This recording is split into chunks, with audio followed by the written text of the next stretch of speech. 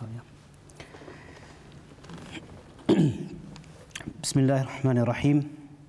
Alhamdulillah wa salatu wa salamu ala Rasulillah. In the name of Allah, the most compassionate, the most merciful. All praise belongs to Allah Almighty, and peace and blessings be upon His Messenger, Muhammad sallallahu alayhi wasallam. Before we start, I would like to thank the Cardiff University, the Center for the Study of Islam in the UK, Professor Sophie, Dr. Mansour, who I know, Dr. Mansour Ali, for inviting me and giving me the opportunity to be here today with you and share some words, some ideas, some thoughts. And I would like to thank all of you as well for taking out your precious time and attending this lecture or discussion. The topic is actually a very important topic, a very maybe sensitive topic, shall we say. The role, as Sophie's just said, role of a Mufti, inverted commas, in the modern society in the West, in the 21st century. I want to touch upon a few points, 5 or 6 different points, if I can fit all of them in, hopefully, by the will of Allah. And then, inshallah, we can take some questions and maybe have some discussion. The word Mufti, as many of you may have previously come across, the word Mufti is used in collaboration with another term on a regular basis, which is Fatwa. Yes, Muslims know about Fatwa. Many non-Muslims actually, maybe the first time they heard of the word Fatwa was when the whole Salman Rushdie affair came about. For some, the word Fatwa is associated with the Fatwa of killing somebody or shooting someone or murder. It's like the Fatwa that came out. So when that word is sometimes heard, sometimes not knowing the reality of that term or that phrase or that word, it can bring about some misconceptions. So I want to talk about the word fatwa and then the word mufti and a few other similar aspects. The word fatwa in Arabic, which is a religious verdict, it's actually an Arabic term. It's not an English term, it's an Arabic term. Also, another term used is futya. It exactly means the same thing, fatwa and futya, which is a singular word in Arabic. The plural is fatawa. So, or in English, people like to just put the S at the end and say fatwas. But really, the correct Arabic term is fatawa or fatawi. Basically refers to a unbinding religious ruling, a non-binding religious ruling. Why I say non-binding is because when somebody issues a fatwa, basically that person, he or she, is providing the questioner with a ruling from an Islamic religious perspective and point of view. But that view that is provided by the scholar, by the imam, or by the mufti, or by the muftiya, because for the female version of a mufti is muftiya. We don't only have a mufti, we can also have a muftiya, of course, which I may talk about if we have time. That ruling is basically an advice, which is, of course, non-binding. The person leaves your office as a mufti or a muftiya and walks out the door, and then whether that person acts upon that non-binding ruling or not, this has nothing to do with the person who gave the ruling. The person came himself or herself, or the person phoned and asked the question, wanted clarification. The religious advice was provided, and then it's between them and their God and their Lord and their own life, and between them and in their privacy, whether they act upon it or not. So this is why we say it's a non-binding religious ruling. And linguistically, the word fatwa means, in Arabic, it's a answer, response to any question. It doesn't even have to be religious based. So if somebody asks me, where is the Millennium Stadium from here? So if I tell that person the Millennium Stadium is wherever, which is not too far away. We actually went close to the Millennium Stadium, just had a quick look from outside. I've actually been before there, but my colleague hadn't seen it, so I wanted to show it to him. From a linguistic point of view, a fatwa, that would be a fatwa, directions, giving a response to anything. That's why if you see in the Quran, there are verses where the word fatwa is used in a non-religious sense. So for example, Yusuf, peace be upon him, when he was in the prison, he was asked by some of his colleagues, and the Quran talks about this and says, relates what the person said, Yusuf ayyuha siddiqu aftina fi sab'i baqarat. He's actually asking him about a dream that he had. So he said, tell me. So the word used about telling me, he said, aftina, give me a fatwa, basically tell me, inform me. So from a Arabic linguistic point of view, the word fatwa is like an answer to any question. But then, of course, it became specifically, and the word fatwa technically refers to a non-binding ruling, as I just mentioned, and it is an answer provided for a religious-based question. A lot of the times we hear the term legal, the legal ruling.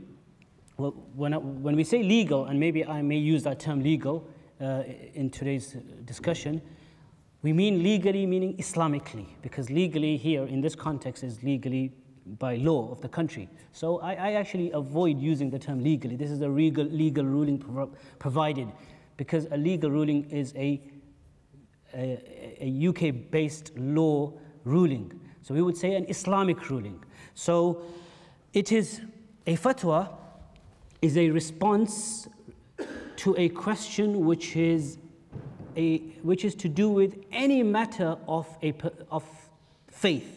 So the person who is following the faith, which is of course the Islamic faith in this context, if somebody comes to a Mufti, seeks clarification, advice, wants an answer about any matter of deen. Now, matters of deen, because Islam is a comprehensive way of life, and there's different aspects of a person's life that they need advice and guidance. So that question may be to do with, number one, creed, aqidah. So somebody might come to a Mufti and ask about his belief system. What do I believe? What are the attributes of God? Or what do I believe about the hereafter? Or what do I need to know about hellfire? Or what do I need to, I should have said paradise first. What do I need to know about paradise? Or what do I need to know about angels? Anything to do with the matters of creed or worship, prayer. People regularly ask about prayer, fasting, whether it's charity, whether it's hajj, whether it's business and commerce and trade and finance, whether it's marriage, whether it's divorce, whether it's about inheritance, any issue to do with deen. Maybe sometimes it's just a clarification of a verse of a Qur'an, so which is the commentary and the exegesis of the Qur'an. Somebody might say, I don't understand this particular verse or this line or this word, can you provide an explanation? Or what does this particular hadith, the statement, the prophetic statement, what does it mean? Or is this particular hadith, which is the statement of the Prophet sallallahu alaihi wasallam, peace and blessings be upon him, is it an absolutely rigorously authenticated one or not? Or can you check the chain for me? Can you rigorously authenticate the chain? So it could be any matter related to the person's faith, whether it's something practical, whether it's something based on that person's belief, or whether it's about some knowledge to do with the Quran and Hadith, etc. So that's basically what a fatwa is. And then from that fatwa, we have the word mufti or a muftiya. Mufti is the one providing the response, and you have muftiya, which is a female version of the one who's providing the response. And we have the mustafti, who is asking the question, seeking clarification, seeking advice, etc. Now, the word mufti, as I just said, that the one who's responding or answering a question, but I want to mention one point here, that the word mufti can be understood in three different ways. Classically, the word mufti was used for a person who we know as a mujtahid. Mujtahid is someone who has the tools due to that person's intense and deep knowledge and understanding of the sacred text. This person's deep understanding, he has the tools, or she has the tools, to extract and derive and deduce laws, Islamic laws, from the sacred texts. This was a mujtahid. So classically, a mufti was a mujtahid. It was used for a mujtahid, somebody who had those tools. That's number one. In current times, the term mufti is used in two senses. In most parts of the world, mufti is state appointed. So if you go to the Arab world, especially the Islamic countries, a mufti, there will be 40 people qualified to be muftis, but none of them will have the title mufti before their names. They'll just be sheikh or doctor. We have Dr. Mansour, he's a mufti as well. Anyone who has knowledge of fiqh, Islamic law, anyone who is capable of responding to questions based on the knowledge of Islam is a mufti.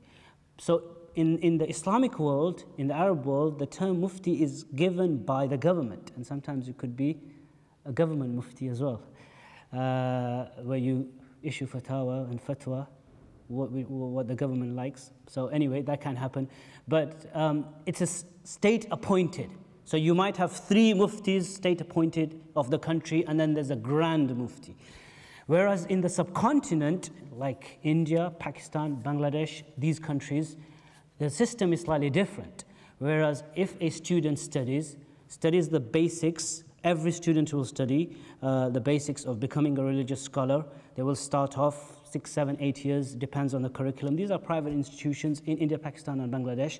And many of these institutions now we have in England, which are predominantly based on the same pattern, because most of the Muslims, majority, especially since the 70s and 60s, are the Muslims who came from the subcontinent. So they have a lot of these institutions known as Dar al-Ulums or whatever you want to call them, and they have the same system.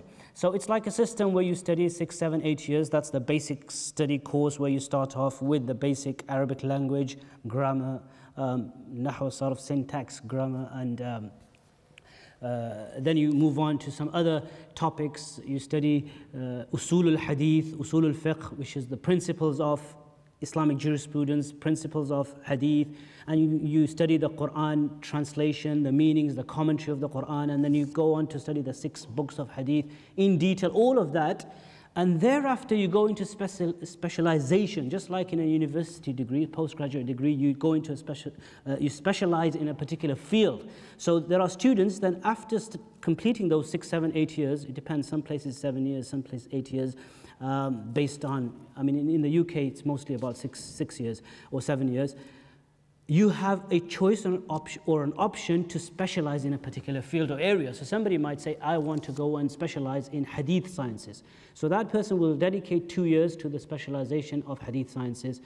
So a mufti would be someone who would go and specialize, what we call takhassus, specialize in the science of Islamic jurisprudence, Islamic law. So it's all about halal and haram. It's all about do's and don'ts. Islam is not just about do's and don'ts, but it is a lot about do's and don'ts, like many other faiths. Islam has the legal Islamic rulings, like externally what you can do, you can't do, and there are also internal laws. And also Islam is about spirituality. It's a whole comprehensive way of life. So therefore, it's about what a Muslim is allowed to do and what a Muslim is not allowed to do. And then of course within that you have differences of opinion, different schools of thought. You have the Hanafi, Shafi'i, Maliki, Hanbali, the 4 major legals, Islamic, Sunni schools of Islamic law, and then the non-Sunni ones you have like the Zaydiyya and others. So any student who graduates from this specialization course of 2 years or 3 years, again, it could be 2, it could be 3. The 3rd year, and I will mention about me, I've been told, I don't like to talk about myself, but Dr. Mansour sent me a long email saying, this is about you, in capital letters. Talk about yourself, who you are. I said, I'm a human being. Somebody came to a companion, Ali ibn Abi Talib, he said, who are you? He said, Ma ana illa rajulun min al-muslimin. I'm just a man from the normal believers. So, but anyway, because he emphasized, I might have to, I don't like to blow my own trumpet, and neither is there anything to blow anyway. So, I will talk about what I did, but this is just a brief introduction, and I know time is short. But I just wanted to mention this, that in the current times, this is how the term mufti is used. So therefore, within Muslims, like I was once traveling somewhere to one of the Arab countries, and there was I think a Syrian, I studied in Syria for a while, there was a Syrian friend of mine, so he said to me, and I get this question sometimes from non-subcontinent Muslims, who gave you the title mufti? Which president appointed you the mufti? Did the prime minister or the president of a Muslim country, or David Cameron, did he phone you and say you're a state mufti of England? I get those questions. So then I have to explain that, look, this is just a metaphorical way. This is a subcontinent thing, because my background is subcontinent, even though I was born here and I studied in the Arab world as well.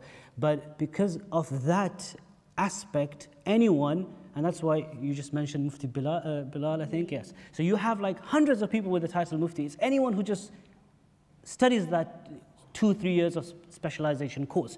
Whereas in the Arab world, you could have 400 people studying the same course, but nobody has the title of Mufti before their name. It's only someone who is appointed by the government. So it's not a problem, it's just like a difference of maybe lands or areas. So classically, it was a mujtahid. In the current times, you have the Arab and the Islamic world understanding of the term mufti, and the subcontinent understanding of the word mufti. So I thought, let me just clarify that.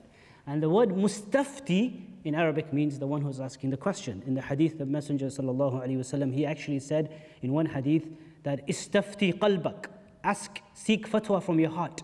Actually, the greatest mufti in Islam is someone's heart, because al-ithmu ma haka fi sadrik, the sin or something which is considered to be unlawful in Islam. The definition of a sin, according to the prophetic hadith, is that which causes uneasiness in your heart.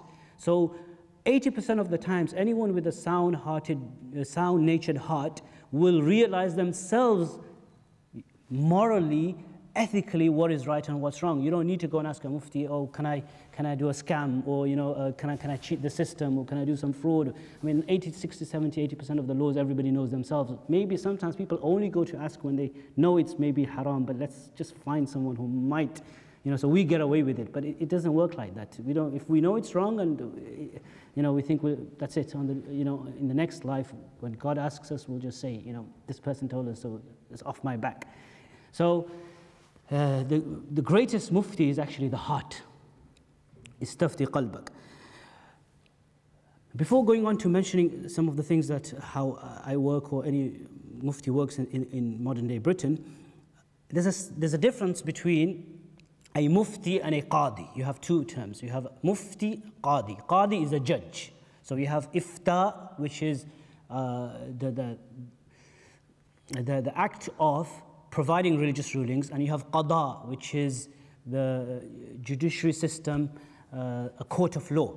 Now, the difference between the two, even classically and even in Islamic countries, you have a mufti and you have a qadi. So you go to, for example, any Muslim country, go to Kuwait or go to Bahrain or go to Saudi Arabia. I don't like to use the term Saudi Arabia for that country, but anyway, it's called Saudi Arabia. Or whichever of these countries, you'll have a mufti and you'll have a qadi. So qadi is the judge who's sitting in the court. The difference between the two positions, or the two positions, or the two types of work, you have fatwa and you have qada. So and the mufti and the qadi is that a mufti provides a non-binding ruling. He or she just provides the questioner with the religious ruling about the particular matter, but does not enforce it. The qadi is an enforcer. So that's his role. He will have to enforce it. That's one difference between the two. The second difference is that the judge, the qadi, when the case or the scenario comes to his court, that qadi will have to sort of get to the bottom of the case. He will bring in witnesses. He will ask for witnesses. The mufti doesn't need to do that. Like many times questions come to me. If it's a marital dispute, the wife will come, or she'll call and she'll talk. And she'll talk a lot about her husband, but I'm not going to try to find out, is it true what she's saying about her husband? She could be wrong, and many times she's probably exaggerating. Everyone exaggerates. Sometimes the husband's exaggerating. I mean, everyone exaggerates. Every time, I've only had one case where, out of hundreds of cases where somebody phoned in, it was actually a woman, she actually said, I have marriage problems, but it's all my fault. It's only once out of hundreds of cases. All the times, like the husband saying, yeah, I know I have some faults, but, and then the list starts like, she's like this and she's like that, but she does this and she does this. And the wife is like, I'm not an angel as well, but, and then everyone blames the other party. So this is what happens. So we don't need to ask them for witnesses or what you're saying is right. The answer is like, if what you are saying is the truth, then this is the correct ruling. If what you're saying is not the truth, then this is not the answer. We don't provide them with the second sentence, but it's always, the answer is always, it starts with, in the asked situation, in the situation that you've asked about, based on the facts that you have provided, if what you have provided in your letter is true, then this is the Islamic verdict. Now, whether it's true or not, that's up to you, and so sometimes the answer may be not really a correct answer for the person to take away with because they have not provided with the correct details. So this is the difference between the qada and the fatwa system, or a mufti and a judge.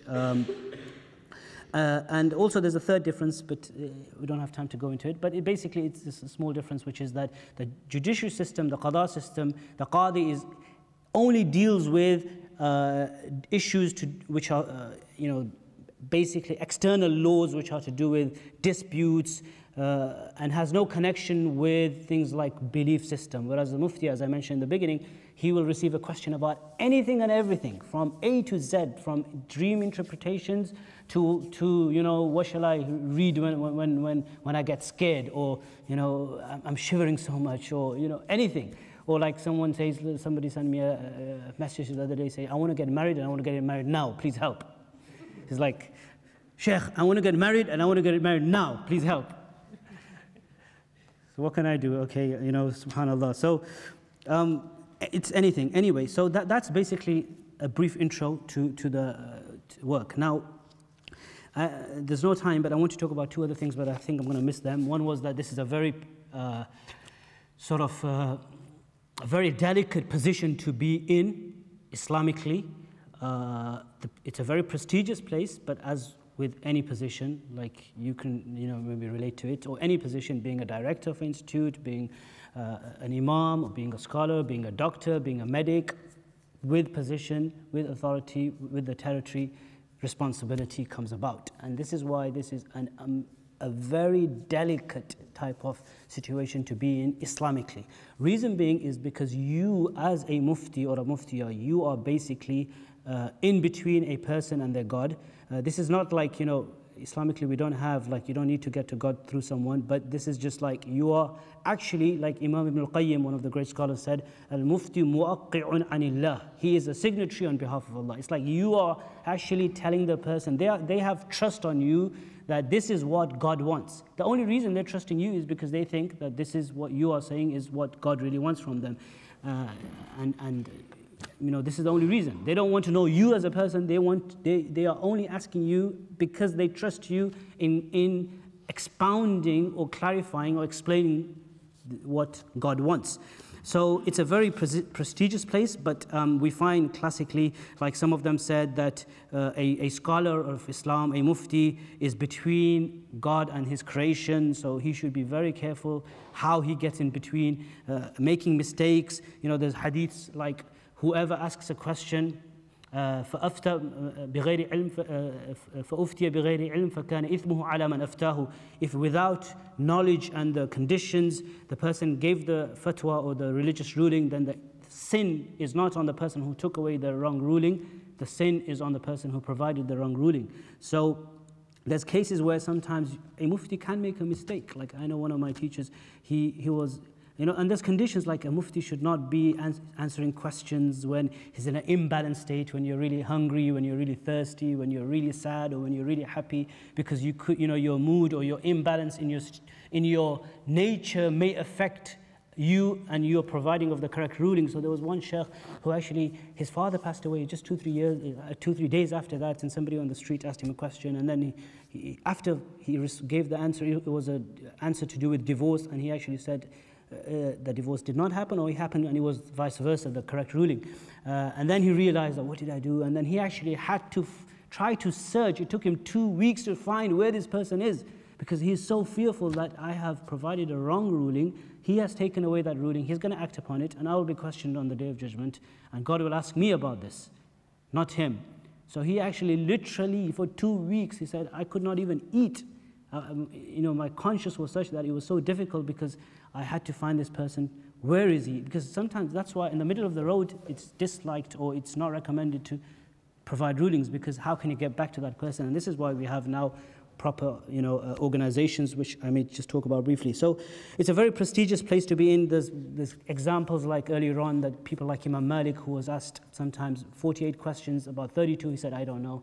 There's examples in the time of just after the time of the Prophet, peace be upon him, the Sahaba, the companions, that people would just delegate the question, don't ask me, ask him. He goes to somebody else, ask her, ask someone else, ask someone else. So they were very, very fearful about it.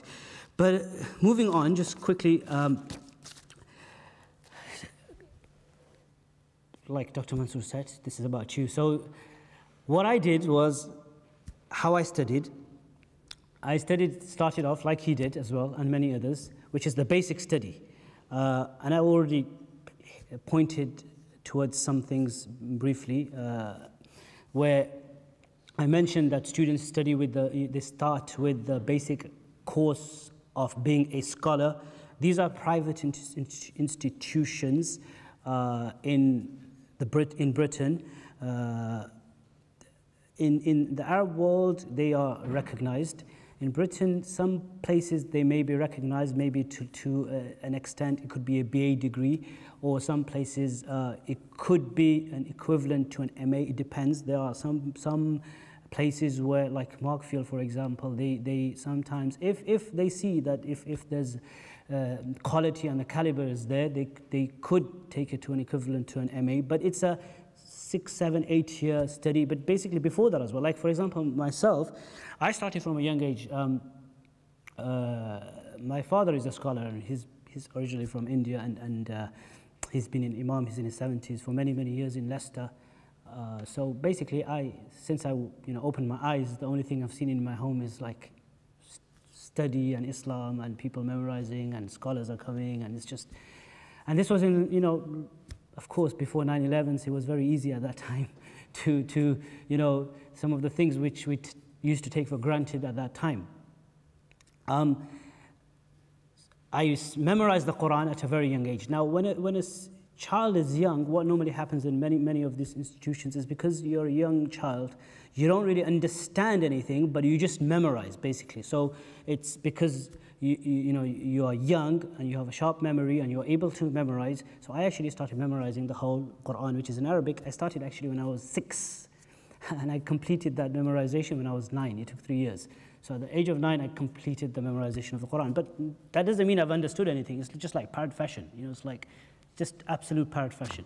Then later on, when you start studying, then what you've memorized earlier on when you were young, you start studying. And I went to an institution here in England, and I studied the basic 7-year course where I talked about the Hadith, and where the teacher teaches, and you take the knowledge and the explanation. You learn the Arabic language and Islamic jurisprudence and the principles of jurisprudence and Hadith and all the different topics.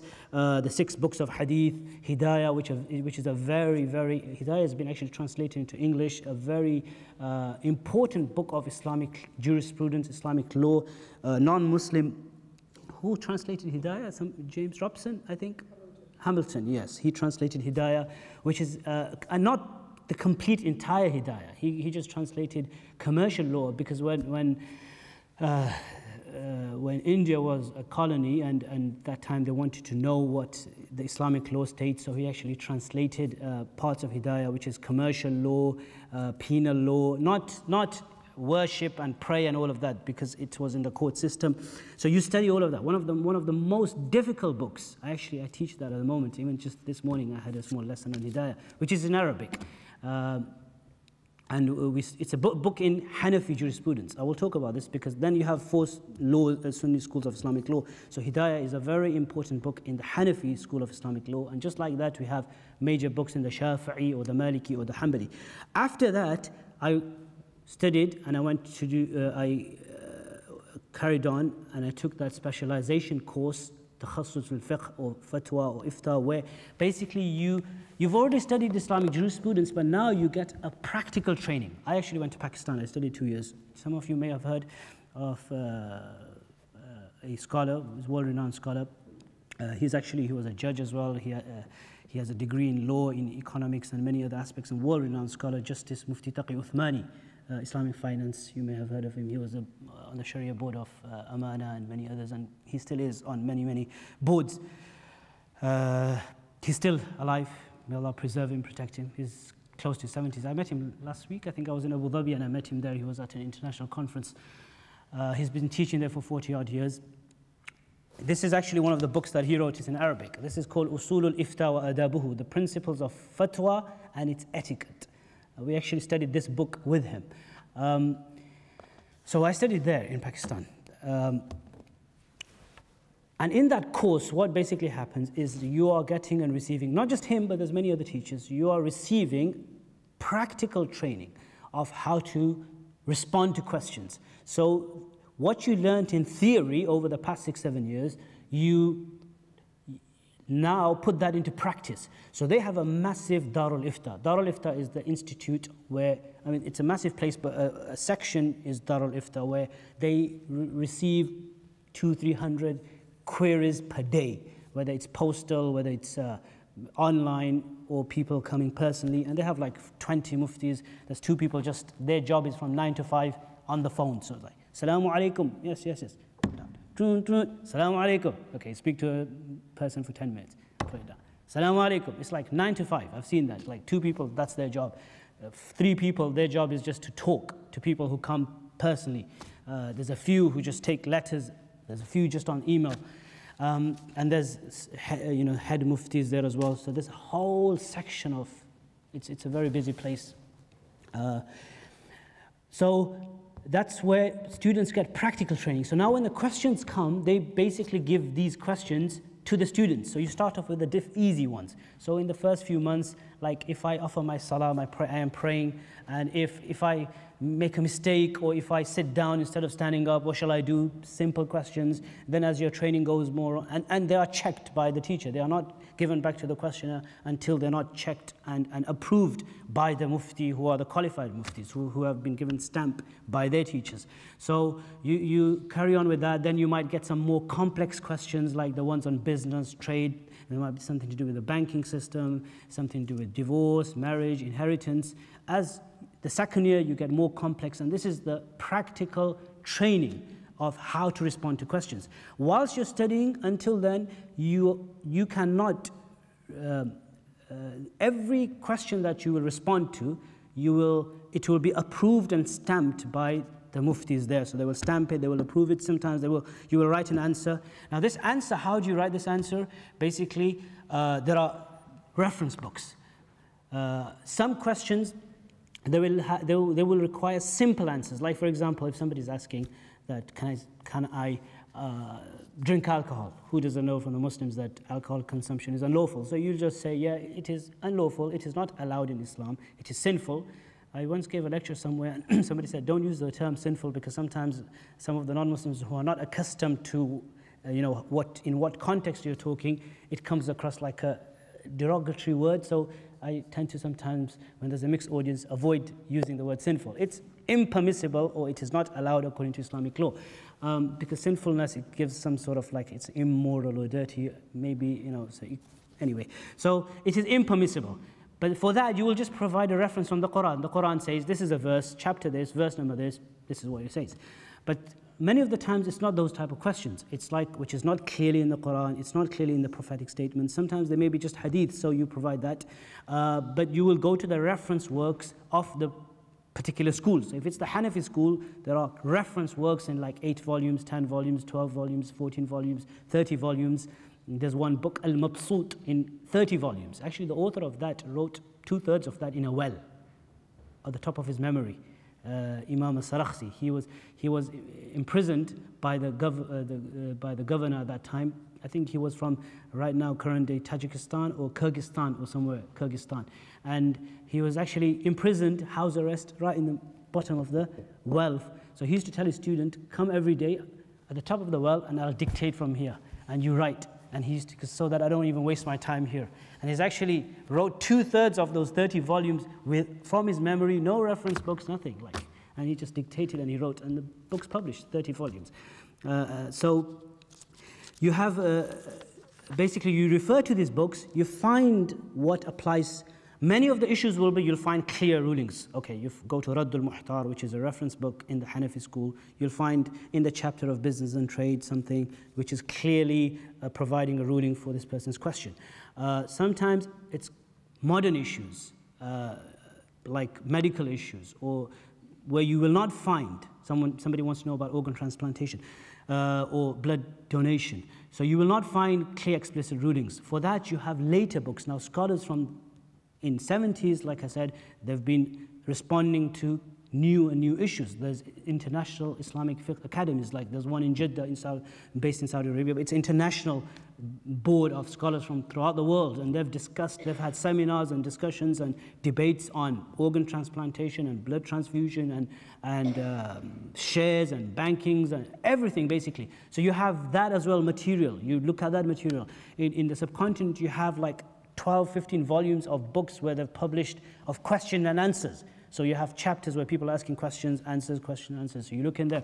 Basically, it is, most of the work is already done. You just, as a scholar, you just have to find and look at your context and see if the context is the right context. That's the art.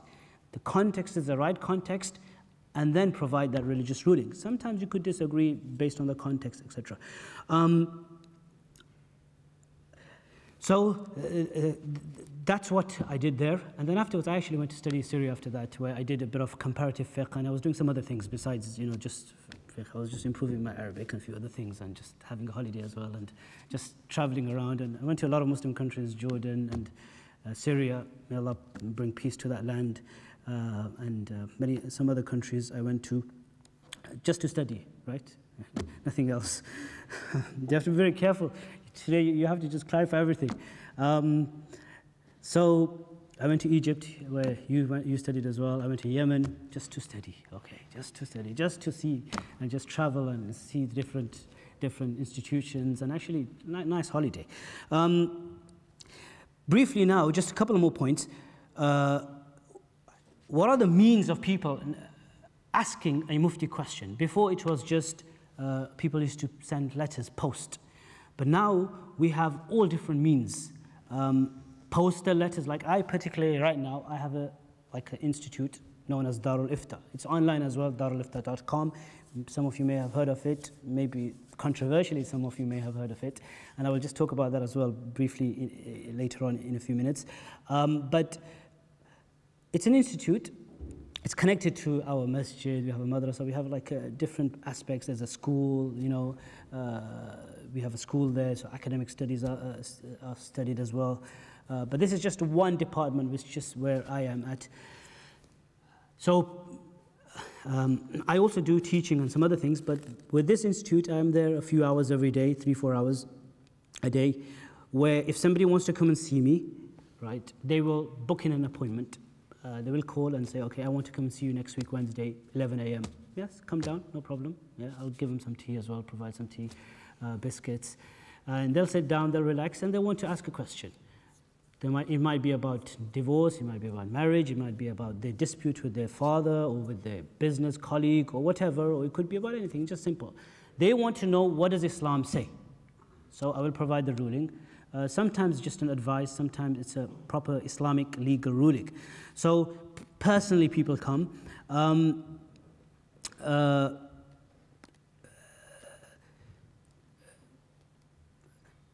Nowadays also many people call as well. So I have for many years, for the past 7-8 years, I've specified 2 hours every single day for phone calls. So 2 to 4 p.m. Before, a few years ago, it used to be in the evenings. And actually, at the evening times, a lot of people used to call. But now it's in the daytime. So now only the serious ones will call because they will take time out from their work. Before it was 6, 8, it's like, I was just sleeping and I was just scratching my head. And maybe I was wondering that, on the moon, if somebody went on the moon and they saw, would they do tayammum on the moon or do ablution?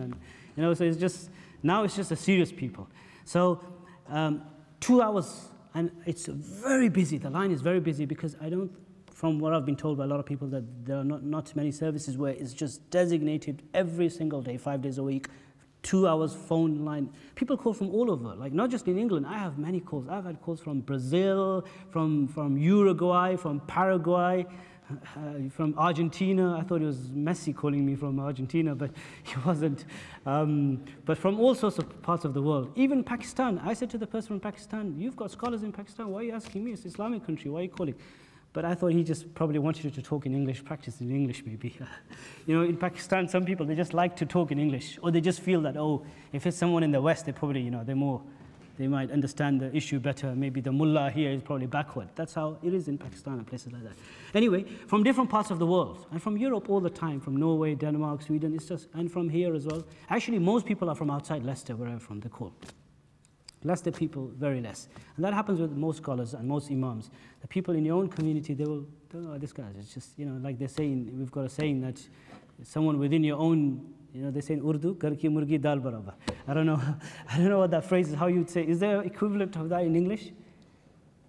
Anyway, it's like, you know, if some in-house, something close to you, we don't value it. Not that they need to value me, anything like that, but just anything, when we have it close to us, we don't value it. So anyway, phone line, people do, but I'm very strict with my mobile, so I don't give my number out to anybody, because once before, when I used to give it out, I used to have phone calls at 1:25 a.m. Assalamu alaikum, okay, yeah, we're just thinking, we're reading something, I didn't understand something, or something like that. Or can you tell me all the names of the people of, you know, the people of the cave, you know, when they went, and, you know, they had some names. We were just scratching our heads, there's a few friends here, we're just having some shisha, and we thought we'll call you 1:25 a.m. Come on, I have a life, you know. So therefore, things like that, you know, it's just random, ridiculous questions sometimes you get as well. But phone calls, now social media, Facebook, Twitter, people tweeting me, how can you give a fatwa in 140 characters? I actually tweeted, I said, it is impossible to give a fatwa in 140 characters. You can't. I mean, you'll misunderstand what I'm saying, so I have a very strict policy. The tweeting is just for just social advice, and just, you know, Facebook and Twitter is just for just general stuff, nothing, you know, hardcore religious law, basically. It's just simple things about just social life, etc. So, but people ask via Facebook, numerous, especially since I started my Facebook page, every day there's about 15 messages in the inbox from different parts of the world. This question, that question, this question. Even though I've put a template that fiqh questions, fatwas will not be answered on this Facebook page. For that, go to the website. But still, I don't know if people read that or not. I don't know. It's just they don't read that. They still ask. So from all different ways, and also personally, somebody might just meet you in the road, like imams as well. You know, I've had people asking me fatwas in Tesco. It's like I'm buying some milk, and, you know, it's, oh yeah, I just remember right now. It's, come on, I'm buying milk here. I've got a life. I need to go home. You know, can you please? My hands are freezing. I've got 2 cold bottles of milk. You know. Sometimes you have to be polite. It's a very testing type of situation. You have to decline and refuse in the politest of ways. Sometimes it's very difficult, because people sometimes, when they call you, they'll call you, you know, if they miscall you. Once this person miscalled me like 27 calls. I was busy. I think I was praying or something, and my phone was on my bed, and then 27 times. When I looked, it was 27 from the same number. Same number. Like twice, once, then of course the person's busy. There are etiquettes. People sometimes don't follow those etiquettes. Anyway, so this is the means. And then there's two ways of giving fatwa, or the Mufti works, basically. Now this is where when the online issue comes. I have a website, darata.com, and there's, I'll give you examples as well, but there's different topics regarding which I've provided. But what was I going to say? Okay, I'll leave that. The role, I was going to say something, but it's gone from my mind. I'll probably come back again. The role of a mufti is basically this, that this person has to answer questions in every aspect of the person's life. Like I said, worship, purity, belief, so different aspects. Yeah, what I was going to say was I have this online website. Now, there's two types of fatwas. Some are specific to the person's question. So if the person comes and asks that, look, this is my situation, I want an Islamic distribution of the estate. How is an Islamic distribution of an estate? How does it take place? So he will say, my father passed away, and there's my mother, I have two brothers, I have two sisters, I have aunts, uncle, these are the people, this is how much he left. He left this property, another property, this much in cash. Well, how do you divide it? So now you give a private answer. Those answers I will never put. Besides the one I have online, I have hundreds of private answers going, which are short, to the point. The person doesn't even need evidences. So you don't need, he trusts you, he's coming to you, he trusts you, you just tell him what the answer is, this is how it's divided, or this is what happened, is this a divorce Islamically or not? And you give a private answer, and the guy's happy, and he goes away. Online are general answers. So this is a general fatwa, and that's why I actually don't like to term my general fatwas as fatwas, and that's why on the website, after a few years, I actually changed it to latest 10 articles or latest 10 answers, because they are not specifically fatwa as such. They don't follow the guidelines of fatwa, because you don't need to give, every scenario in a fatwa. It's very specific, but these are answers. So because it's general, so I try to cover every aspect: the first scenario, the second scenario, the third scenario, the fourth scenario, all the evidences, Qur'anic verses, hadiths.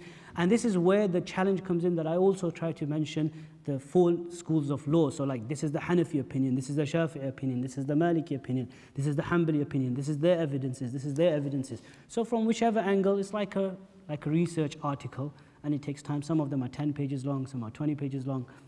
And people can read them. I used to write a lot before when I wasn't too busy, but now it's very difficult to write all these long articles, and I'm not getting paid for them as well. If I was, then I would still be writing, but I don't, So this is why scholars and imams, when they do work, it's like, a lot of it is voluntary. Like you don't have a 9-to-5 job. Like I said, 10 o'clock, 11 o'clock, it's all voluntary. You're doing social advising, you're a counselor, you're a social advisor, you're someone sometimes a mufti is just, like an ear to listen to, like some, especially sisters, like just want to talk to you for 20 minutes and they just feel better after that. Rather than talk to a friend they've spoken to an imam, they'll just feel better because they've taken off all the problems of their heart.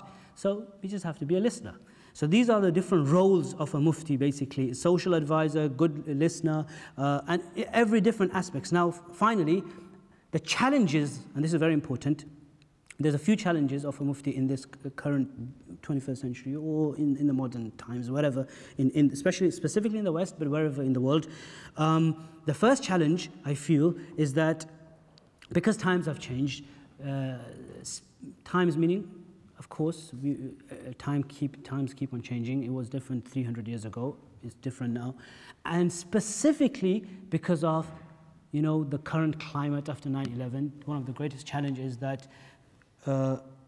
okay, I'll mention that as the 4th challenge. But the first basic challenge is that because things change and they evolve, technology-wise, etc., the mufti has to be very well aware and acquainted, and he needs to be quite deep in his understanding of current affairs. And especially the country or the place where he's living in. This is very important.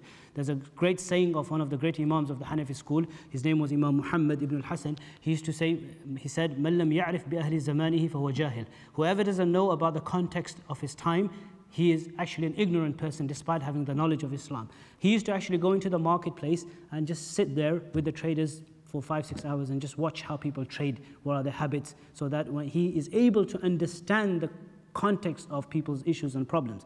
So that's one of the important challenges, to understand the current context and the country you're living in, what kind of background people are coming from, what they are accustomed to, what they are used to, what they are seeing, how they feel. And this is why one of the greatest responsibilities of a mufti or an imam or an Islamic leader or an Islamic advisor or Islamic teacher is to put themselves in the shoes of the questioner before answering the question.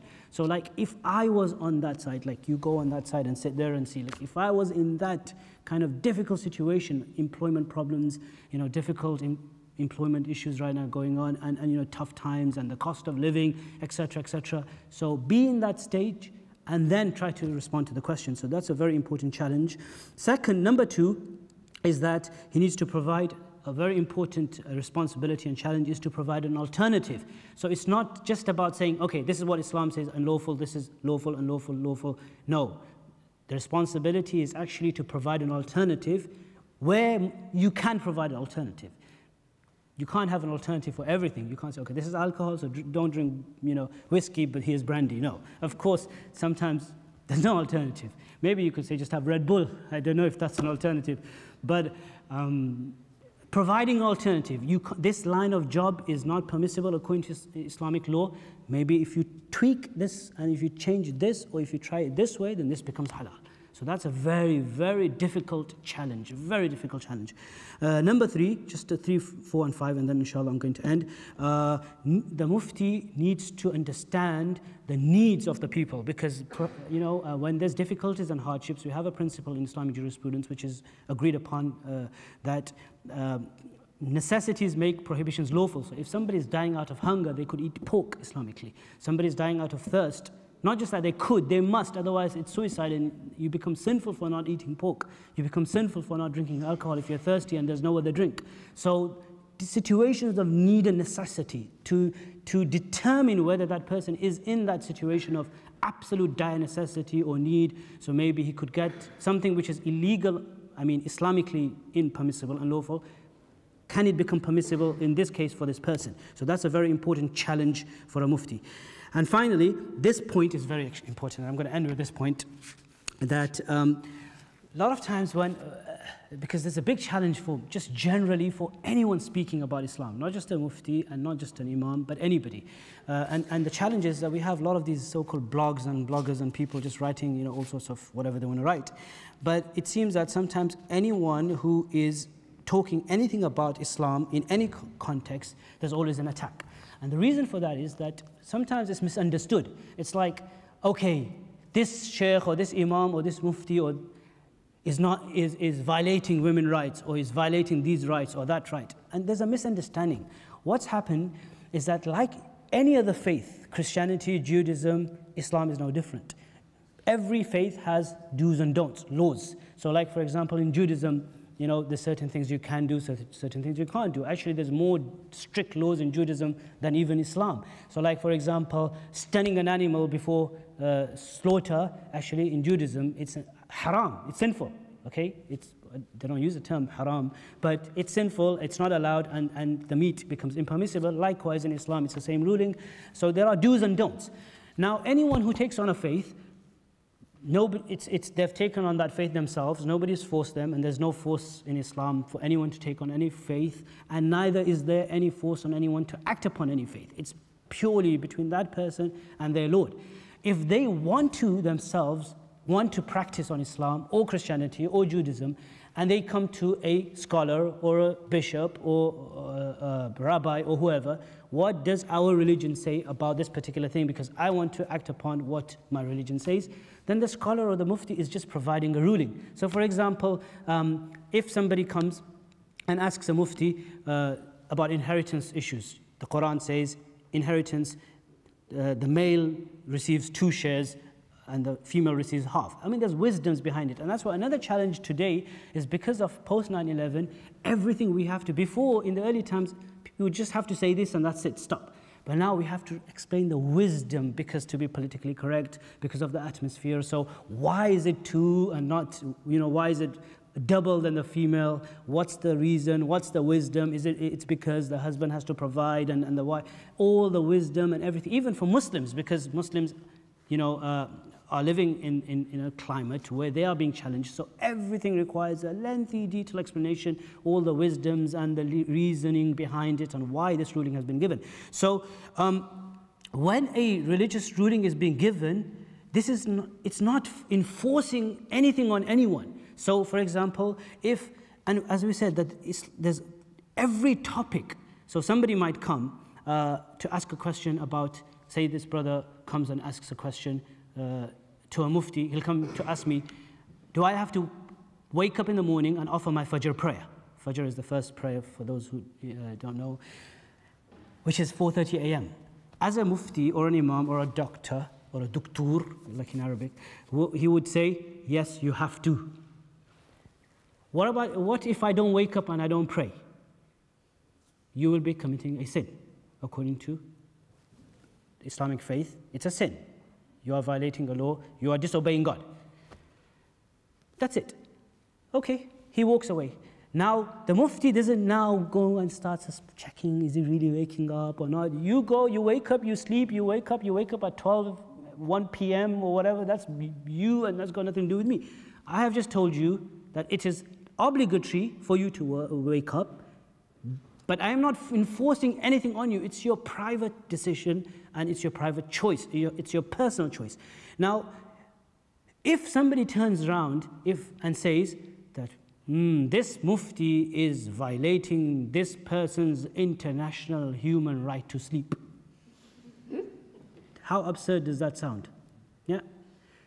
Exactly in the same way, if it's a matter of marriage, if it's women's right or anything, if you're giving a private ruling, because in those issues straight away, I read an article, these are basic human rights, that the woman is receiving half a share of inheritance, basic human rights, violating human rights.